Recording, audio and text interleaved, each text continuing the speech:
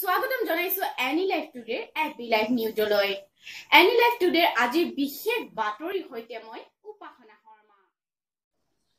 সাংসদ বিশ্বজিৎ দৈমাৰীক তীব্ৰ ভাষাৰে গৰিহণা দিছে বাক্সা আৰু ওদালগুৰি জিলাৰ আক্ৰাচুই সোমবাৰে এক সংবাদমেল যোগে।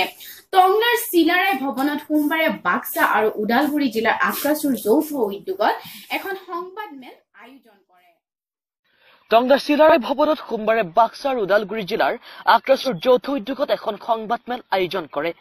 9 মাৰ্চত ওদালগুৰি বৰ্ণগাঁৱত বড়ো মহিলা কল্যাণ পৰিষদৰ অধিৱেশনত উপস্থিত থাকি ৰাজ্যসভাৰ সাংসদ বিশ্বজিৎ দৈমাৰীয়ে ভাষণত বিটিচিৰ ভূমি নীতি সম্পৰ্কত বাক্সা আৰু ওদালগুৰি জিলাৰ কোচ ৰাজবংশীসকলৰ ভূমিৰ ক্ষেত্ৰত কোনো অধিকাৰ নাথাকিব বুলি কোৱাত জিলা দুখনৰ কোচ ৰাজবংশী জাতীয় সংগঠনসমূহে জাঙুৰ খাই উঠিছে।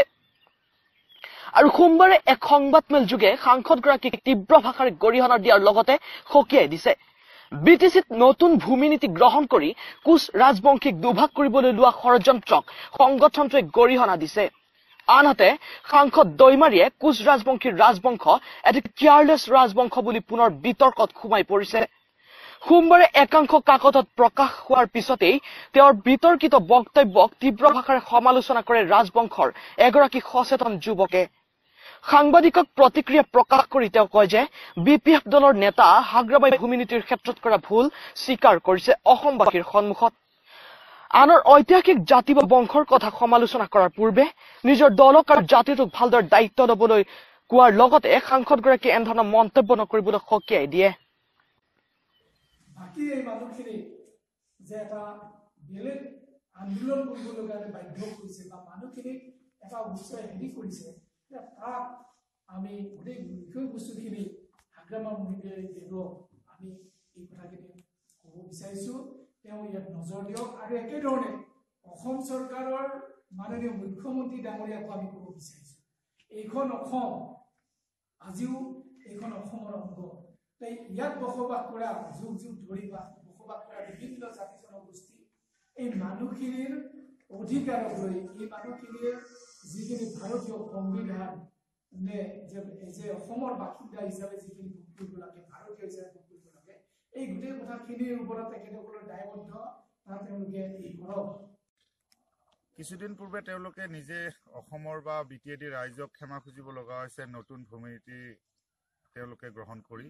এই ক্ষেত্ৰত আনক সমালোচনা কৰাৰ আগতে, কোচ ৰাজবংশৰ দৰে ঐতিহাসিক বংশটোক সমালোচনা কৰাৰ আগতে তেওঁলোকে নিজে নিজৰ কৰ্মৰ ক্ষেত্ৰত চকু দিয়ক। তেওঁলোকে নিজে কৰ্ম কেয়াৰলেছ হিচাপে বিটিএডিত বসবাস কৰি থকা অনাবৰু লোকৰ ওপৰত তেওঁলোকে জীৱন জীৱিকাৰ সংকটত ভুগি থকা লোকসকলক নিৰাপত্তা দিবৰ কাৰণে ব্যৰ্থ হৈছে। আৰু এই ক্ষেত্ৰত আমি ক'ম যে তেওঁলোকে কোচ ৰাজ পৰিয়ালক তেনেধৰণে সমালোচনা কৰাতকৈ নিজৰ দায়িত্ব তেওঁলোকে পালন কৰক।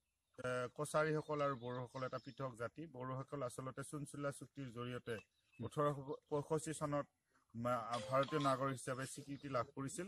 এই ক্ষেত্ৰত তেওঁলোকে প্ৰায় 150 বছৰ আগত অহা এটা জাতি বুলি আমি কৈ আছো। এই ক্ষেত্ৰত তেওঁলোকে কোনো ধৰণৰ প্ৰতিক্ৰিয়া প্ৰকাশ নকৰি কোচ ৰাজবংশক সমালোচনা কৰাটো আমি কঠোৰ ভাষাৰে নিন্দা কৰিছো। তেওঁলোকে কওক যে তেওঁলোকৰ ঐতিহাসিক পটভূমি কি, তেওঁলোকৰ ৰাজ্য ক'ত আছিল, তেওঁলোকৰ ৰজা কোন আছিল, এইবিলাক তেওঁলোকে স্পষ্ট কৰক। তেওঁলোক যদি ইয়াৰে বাসিন্দা, প্ৰকৃত বাসিন্দা, তেওঁলোকে তেওঁলোকৰ স্থিতি স্পষ্ট কৰক।